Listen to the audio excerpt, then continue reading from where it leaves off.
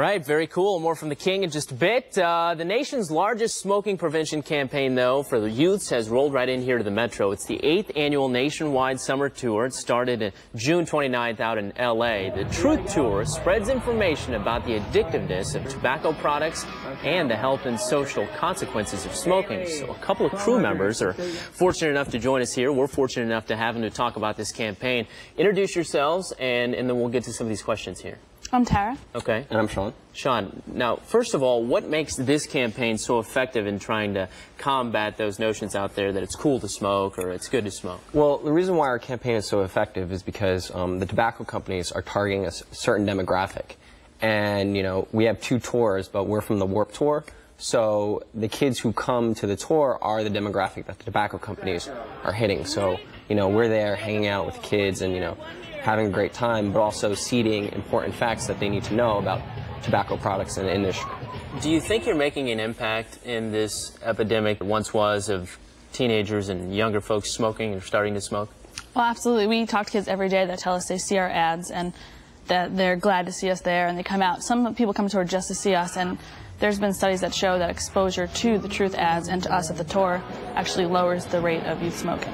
And I guess it's kind of an interesting way to sort of marry things that kids are interested in and then also getting out that important message, and that's obviously the goal, right? Oh yeah, obviously. But you know, getting back to that, you know, we do give out a lot of gear, like t-shirts that we have, and we have other like hats and bags.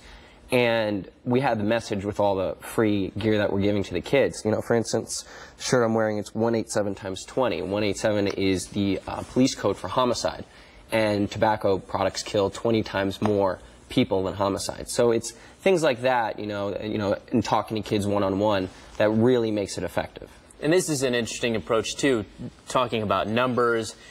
And I know these sort of campaign messages, they start off where you're thinking it's one thing, bam, then the message gets dropped home, and that's also the effect you want too. Absolutely. Like this shirt, people come up and at first they think it's a band t-shirt. It's cool to say band t-shirt. People say, what does that mean? This is the #1 killer shirt because tobacco is the #1 cause of preventable death in the United States. So we have kids walking around and they want to wear these shirts because they look cool and they want to pass the message on and spread the truth further, which is what we're trying to do. Well, let's get to some of the truths here, because we always talk about it when we do talk about anti-smoking campaigns. Smoker's still a killer. I mean, smoking is still a killer, especially out there dealing with lung cancer and other just illnesses, and not even maybe deadly illnesses. It's bad. And why? Well, it's definitely, you know, I mean, getting back to the numbers, you know, one effective thing that kids really hits home is that, you know, 1,200 people die every day from tobacco. So it's, you know, the numbers, every 8 seconds somebody dies from tobacco. It's these numbers and these facts and, you know, kids relating to us because, you know, we're not, you know, we're not putting a pedestal above these kids, you know. We're like one of them, you know. We're like one of the kids who would go to the tour. We love the music, we love the bands there.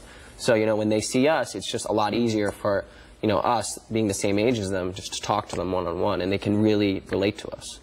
So where can people find this information as far as here in town? You guys are in town, and you're just going across the Metro here, or what's the plan? We're at the Verizon Wireless Amphitheater today.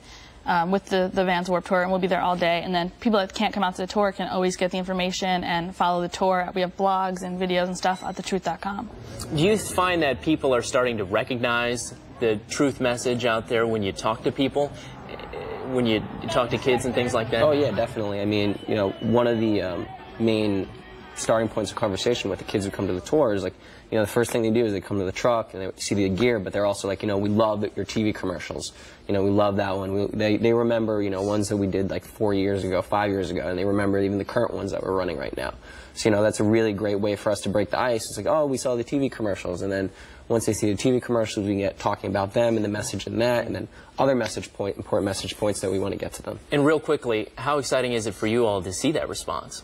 It's awesome. It's so rewarding. I mean, you could be a lifeguard in the summer. I've been an EMT, but like this is, I know that what we're doing, we're saving lives every day, and we're reaching kids, and they're understanding what we're saying, and they're responsive to it, and it's so rewarding because you're in so much heat. It's so hot. We've been on tour for months, so it's really exciting to see. Very cool. Well, thanks, guys, for joining us. Of course, for more information, you can log on to our website, NBCActionNews.com, and click on Kansas City Live. Enjoy your stay here, guys. Thank you. Thank you. Appreciate it. All right, Darren, let's check back in with you. Butterfly time out at the